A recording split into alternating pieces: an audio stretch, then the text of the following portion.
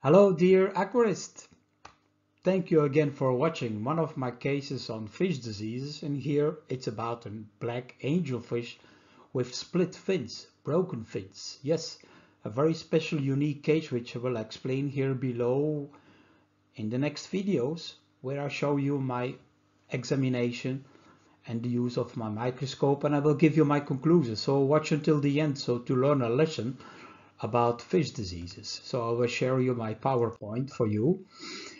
Black angelfish scalare with split fins and internal infection.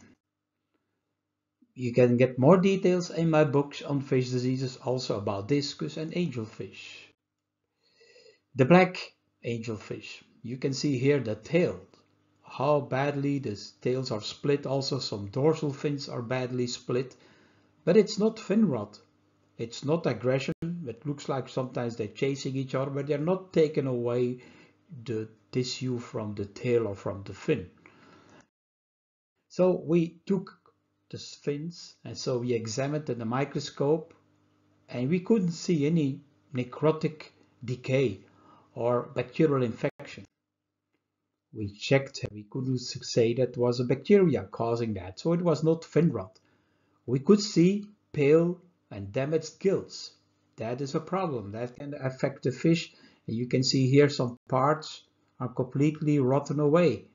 So that's a bacteria can play a role here, so that you might have to treat. And internally we found in the kidney, in the spleen, in the liver, all those nodules, these inclusions, those capsules. Doesn't look exactly like a tubercle from Mycobacterium, but we don't know what it was. So it might be some other inclusions, like causing by other viruses or a parasite. No parasite. Usually it's a fungus or a bacteria that can cause it, sometimes a virus, but the organs are very badly gone. And that might have caused, given the risk that the split fins are occur because the fish is weakening, and the poor blood supply and the poor food supply to the fins, causing this kind of decay of the fins. And the organs with the nodules, yes, a laboratory could help you in diagnosing it, particularly when you're a breeder and you're dealing with this kind of disease problem. Yes, presented, it might be ichthyophonus, for instance. Yes, maybe. That's a kind of fungal infection. The fish seems to hold on very well. Surprisingly, the fish are not dying massively. They kept on eating and swimming. Maybe an antibacterial treatment can help, particularly for the gills. That can support the fish for a better outcome.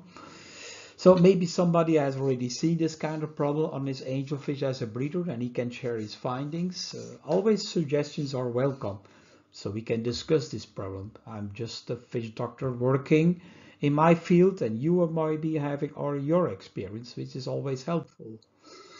So I publish some of my knowledge in my books that can help you to understand fish diseases. Or you can become a fish doctor and get your training at my Patreon.